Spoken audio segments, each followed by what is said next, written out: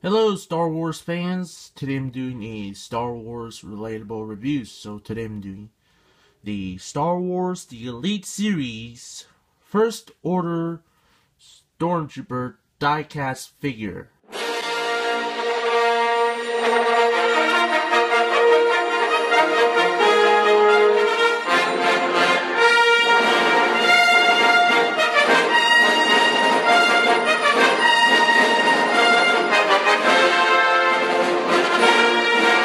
Okay, before we look at the figure, let's look at the packaging for here. It says Disney Store exclusive, ages 3 and up. 3 plus, and it says Star Wars Elite Series First Order Stormtrooper diecast action figure. On the side, it says diecast action figure. On the other side, same thing, but from the new film Star Wars The Force Awakens. On the back here, there's a re-up about the Elite Series. You want to go ahead, pause it. And there's another re-up about the First Order Stormtrooper. If you want to read it, go ahead, pause that too.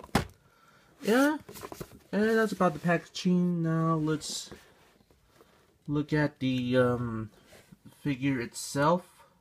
Okay, so look at the details on him here. Well, details on him looks really good. Yeah, it looks really great. Yeah, I really do like details on him. Yeah, it looks really good. Yeah, no paint jobs. And there's some of the screw holes on the back. Yeah, the arms, the back, and his butt and his legs. That really stinks. Yeah. Yeah, there's some messy paint on here. And the other side of the helmet looks okay. Yeah, it's really good looking figure. For the articulation, well, the articulation is okay. His head's fully rotated, hinge on the ball joint. Arms go fully rotate, go in and out. Bend at the elbow. No rotation on the elbow. Wrist can rotate. Waist can rotate. Legs go forward and back, in and out. No upper leg movement.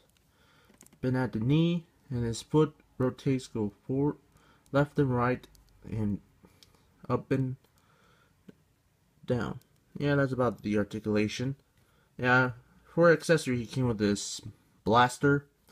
I really wish that he has a rotation on his elbows so I can, pose him like carry his gun with 2 hands. But he cannot do that. He also came with a small blaster. It fits on his hand and also fits on his holster.